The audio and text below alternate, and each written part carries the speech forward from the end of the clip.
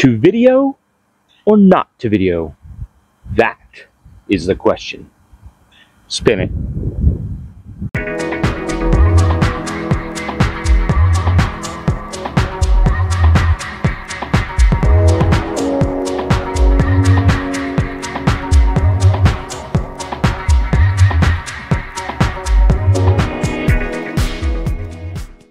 Hey DMD family, welcome back to another Discs MD video. Bunky here, and today we're going to talk about perfecting our form.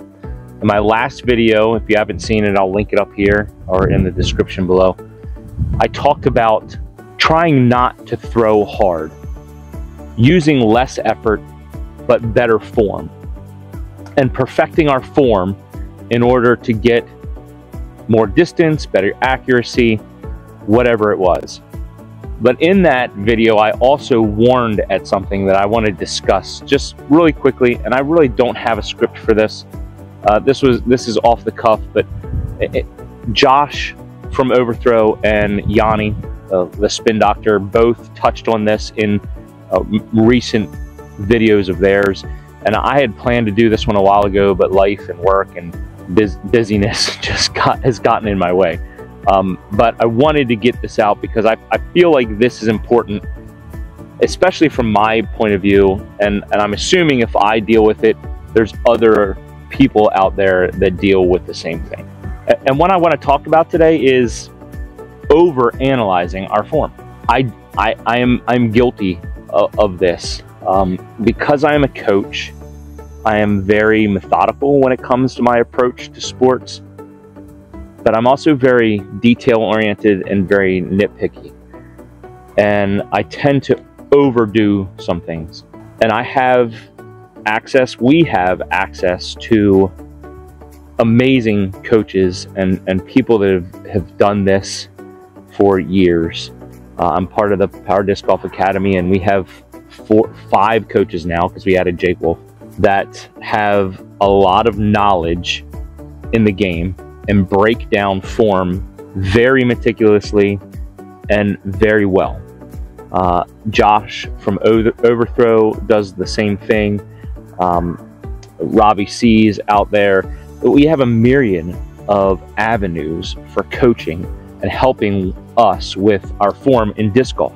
But the information overload that we can present ourselves with can be a hurtful thing as much as it can be a helpful thing. And when it starts hurting us is when we start over-analyzing what we do. We simply have too many choices. We have too many choices when it comes to watching videos of people with their opinions and their methods. Too many options when it comes to coaches that we can choose from. So it becomes confusing, it becomes disorienting, it gives us ADD, disc golf ADD. Is what I approach, and maybe I'm the only one here. So how do we combat this? How do we fix when we start over analyzing what we do?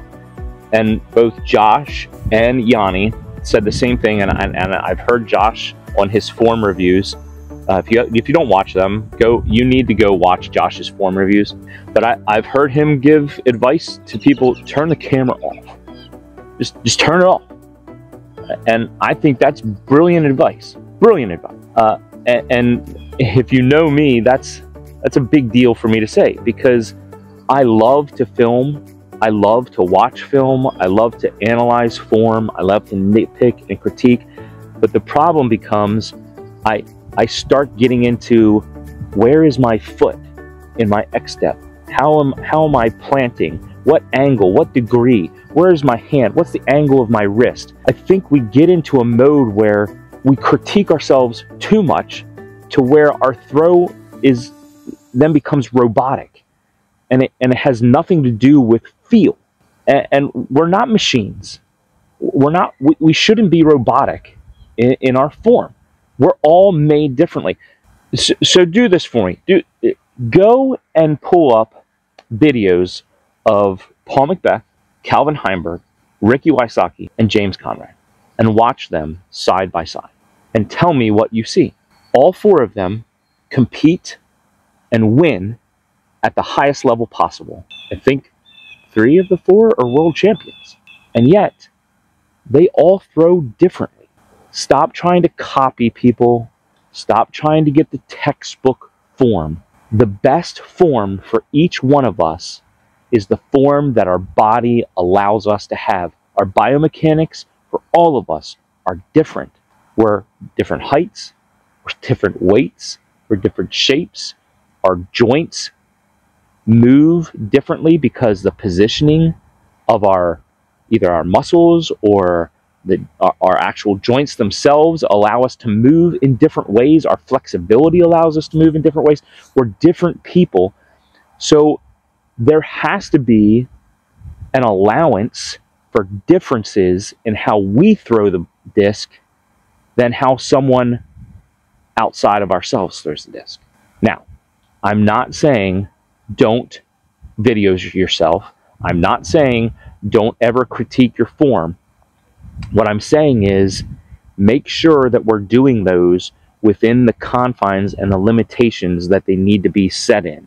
Give ourselves allowances for how our angling is and how our weight shifting is and how our reach back is.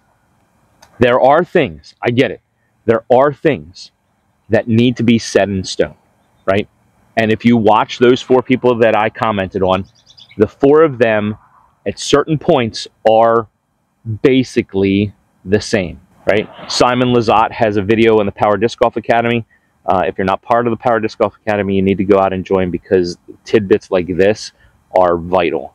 He said there are 2 points that you need to video, 2 points in your form that you need to video and make sure are correct. And outside of that, it's just fine-tuning.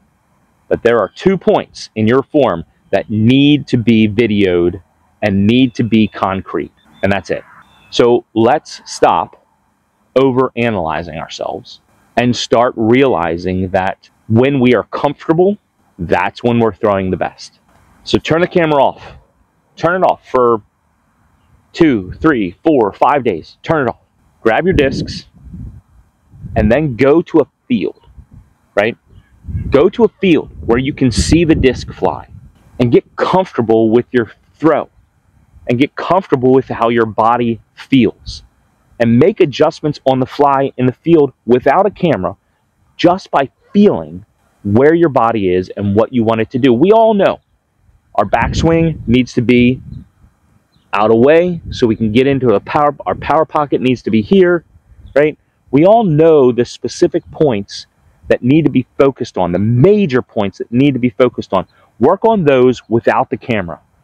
We need to be able to feel how our bodies move through our form. Seeing it, you can see it until the end of time. But if you can't feel it, you can't change it. So the first thing we need to do is be able to feel our form. Feel the way our body moves and how we are getting into the positions that we need to get in. Make that adjustment first. Once that is established, then you can turn the camera back on and start worrying about, okay, where am I in my full backswing? Where am I in my power pocket? Where am I at release? Hit the major points of your form. Worry about those.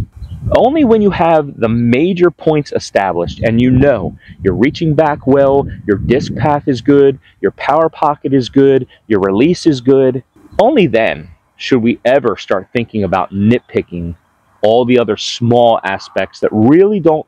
I mean, if you look at Calvin Heimberg, he doesn't even straighten his arm. His arm is bent, right? There are so many nuances to the 4 people that go against the common, you must do this, to tell me that it's not really you must do this.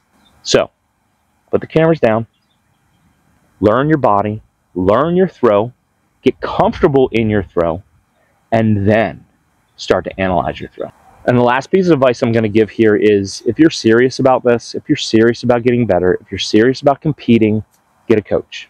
I went without a coach for a very long time, and I can tell you it's frustrating. And can you get better? Yeah, for sure you can. But having someone that takes your form and looks at it and gives you, sorry, I hit my mic there, takes your form and looks at it and gives you individualized feedback. is invaluable to getting better more quickly. And I get it. There's a lot of people out there that they're like, I don't have, $50 a month to spend on a coach. It doesn't have to be a pro coach. It just has to be someone that you respect, trust, knows the game, and has the time and willingness to help you out. I'm here. My Instagram is in the description below. You can always reach out to me. I'm always willing and able to help. I have the backing of some of the best coaches in the industry at my disposal with the Power Disc Golf Academy and working with Josh from Overthrow. We can work something out. So just hit me up, and I'm more than willing to help out. But if you really want to make changes more quickly, more effectively, a personalized coach is just the way to go. And be careful about the coach you get, because of what we just talked about. We're all different. We all move differently. Our bodies function differently. The 4 top pros that I talk to all have different, very, very different forms. Be careful of a coach that is going to put you into his form. You want a coach that puts your form into you, right? I liken this, I'm a football guy, I liken this to Jim Harbaugh. I'm a Ravens fan. Sorry, don't hate me. I probably just lost some followers for that one. But I liken this to John Harbaugh, not Jim, his brother. John Harbaugh and Lamar Jackson, right? Before Lamar Jackson, the Ravens were a completely different team. And John Harbaugh knew that if we want to succeed, I have to tailor my offense to meet Lamar Jackson's needs and not the other way around. Same thing with our disc golf throw. Do not go to a coach who is going to tell you you have to throw this style in order to be successful, because it's not true. Ask Paul McBeth, ask Calvin Heimberg, ask Ricky Wysocki, ask James Conrad. It's not true. You need a coach that's going to look at you and look how you throw and say, okay, now we need to modify your throw to fit you, because there are all kinds of forms that deliver success in this sport. Well, there are my rantings. There's my soapbox. I hope this helped. I hope this was insightful and informative to you. You got something out of it. Again, reach out to me if you want to. I'm, again, more than willing to help at any time, and I will do my best, and I will not try to help you if I can't. I promise you that, right? I will not try to help you if I can't. I will tell you, I don't think I can help. Your form is beyond the scope of what I can do right now. I'm new into the coaching aspect of this, but I'm going to learn, and with your help, we can get there. So good luck to you as you're improving your game. Thanks for coming along with me. And until next time, enjoy the journey. Here's your verse of the day.